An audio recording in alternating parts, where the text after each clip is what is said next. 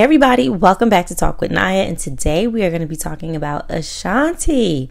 So Ashanti is an R&B singer and a great songwriter. She had big hits like Always on Time, Foolish, and more.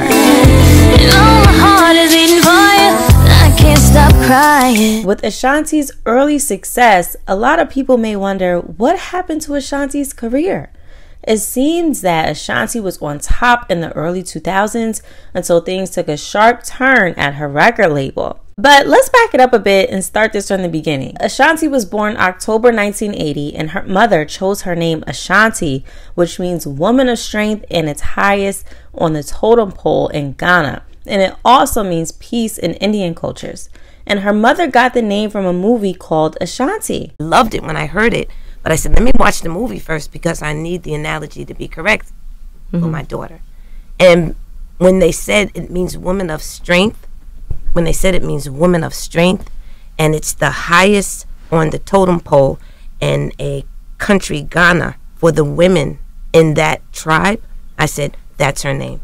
And I named her Ashanti because of that. And she was first discovered as a teenager and got her first record deal at Jive Records at the age of 14 years old. At Jive, they wanted her to be a pop artist, but that didn't align with what Ashanti wanted, which was to be an R&B artist, so that didn't work out too well. Her second deal was at Epic Records, and that fell through after the label was negligent to her after she got into a really bad car accident.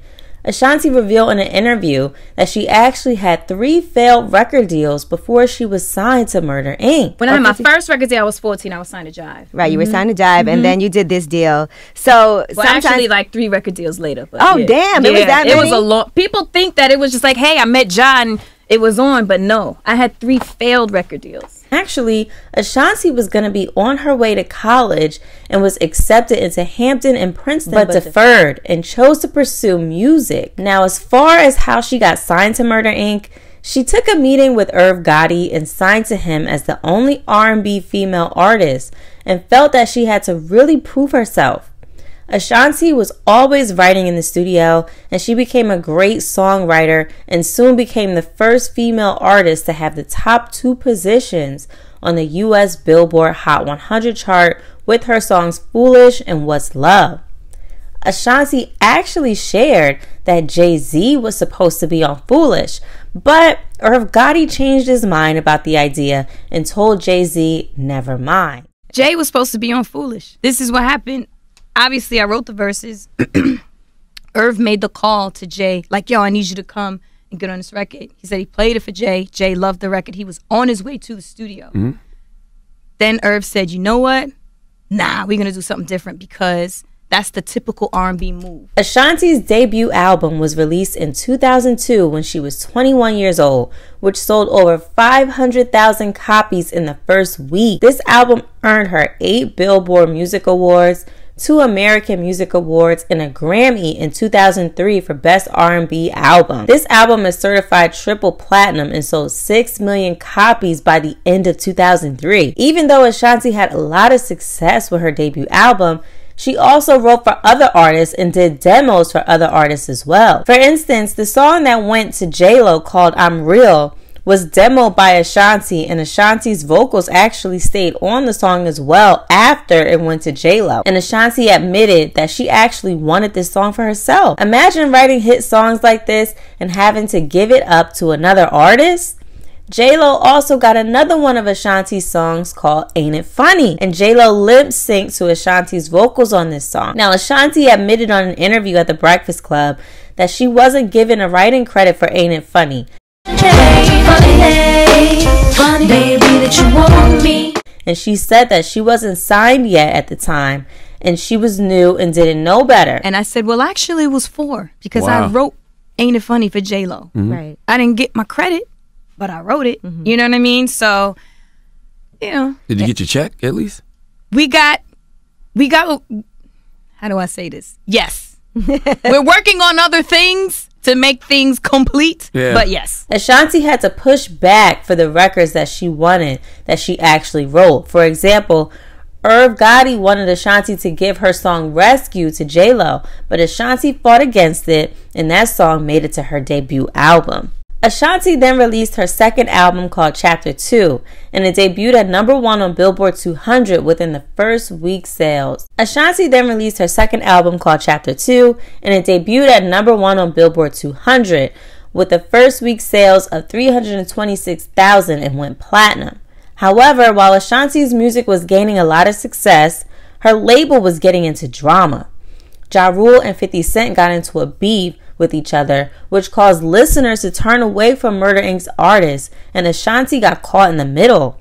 During this time, Ashanti had to deal with negative comments about her looks, and she was made fun of by 50 Cent for her sideburns, etc. Although Ashanti had hit records, she opened up about opportunities to be on certain songs that just didn't pan out, such as Eve's song called Rock With You. Ashanti turned down this opportunity and openly admits that she regrets it and missed out. She also was supposed to be on Fabulous' song called So Into You and was taken off the song by Irv Gotti, and Tamia was kept on the song. I saw Fabulous on the Rap Radar podcast. He said that you were on the original version of So Into You? Yeah.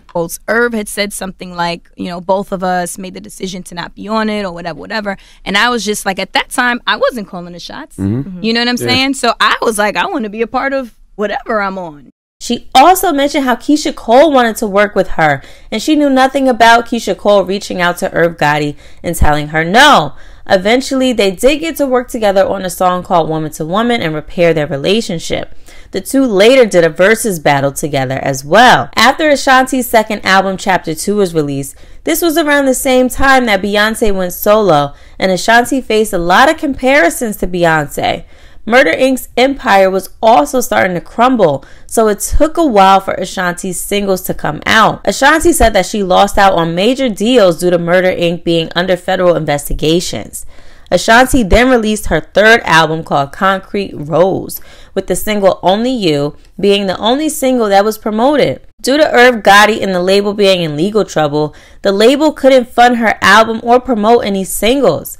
Then Ashanti created a compilation album to fulfill her contract, and she began to pursue acting. She was in movies like John Tucker Must Die, Coach Carter, Resident Evil Extinction, Honey Girls, The Muppets, Wizard of Oz, Winter Song, and more. If Irv Gotti told the story, he says that Ashanti abandoned Murder Inc. during the trial and just left them hanging. But Ashanti addressed this by standing up for herself, saying that she went to the trials even when she was working and shouldn't have, and that Murder Inc. dissolved and she wrote it out.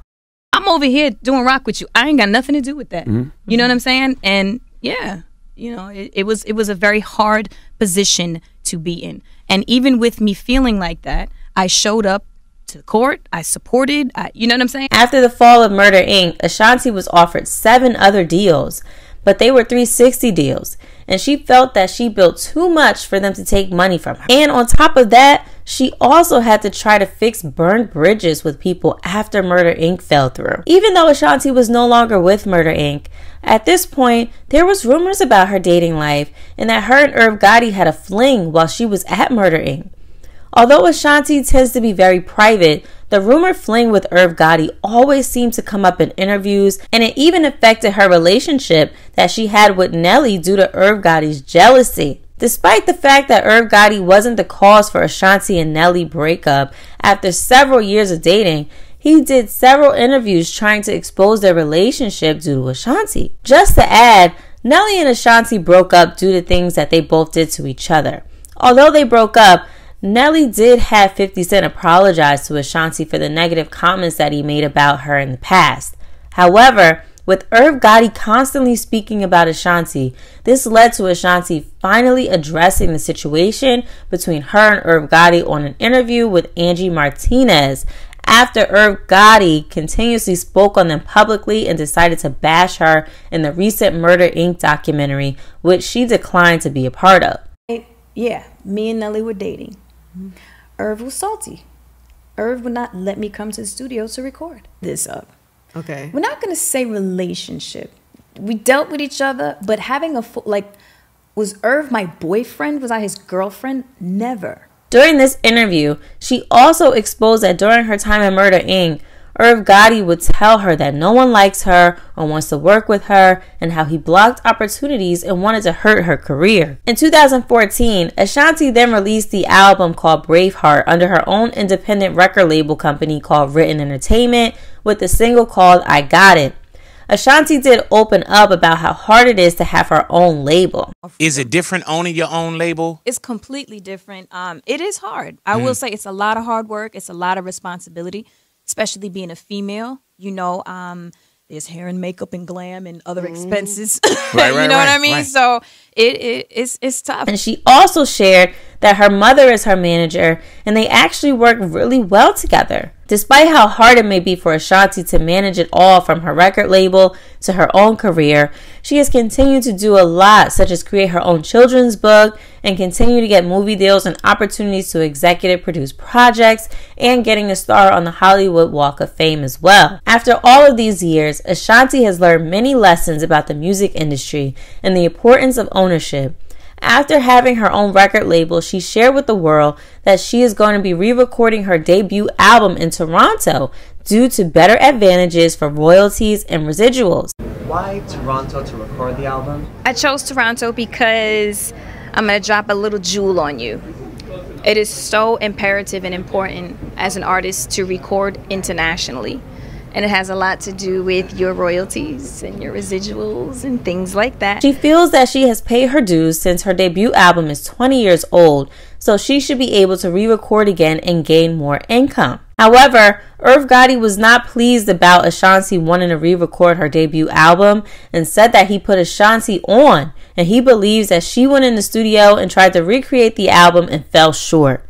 He also said that she requested the stems of her records for shows, but feels that it's really for her to re-record her album, and also said that she can't spritz it up or jazz it up of the debut album because if she does, then it's not considered a cover and Irv Gotti will have to clear it, and he said that he won't clear it. She wrote them, but she wrote them with the help of me telling her what to write. Ashanti, you cannot spritz it up, you cannot jazz it up. The minute you put some spritzy and jazz it up, it's not a cover. So when it's not a cover, now it has to come back to me to clear it. With that being said, Ashanti is still planning to re-record this album, and she is still releasing new music to this day with her newest single called Falling For You, which was written by Ashanti and Young Blue. She also released a music video for this track and opens up about whether or not an album will be coming out next. She said on an interview at Hot 97 that she's unsure if she will release an EP or an album due to having a lot of music, and she also has to find the time to re-record her debut album. So we shall see if Ashanti releases an album or an EP soon, and also she'll be able to re-release her debut album. However this turns out, Ashanti is truly a talented, resilient, and amazing R&B singer that created classic hits that we still enjoy over 20 years later, and I wish her nothing but continued success. Thank you for watching. I'll see you guys in the next video. Bye.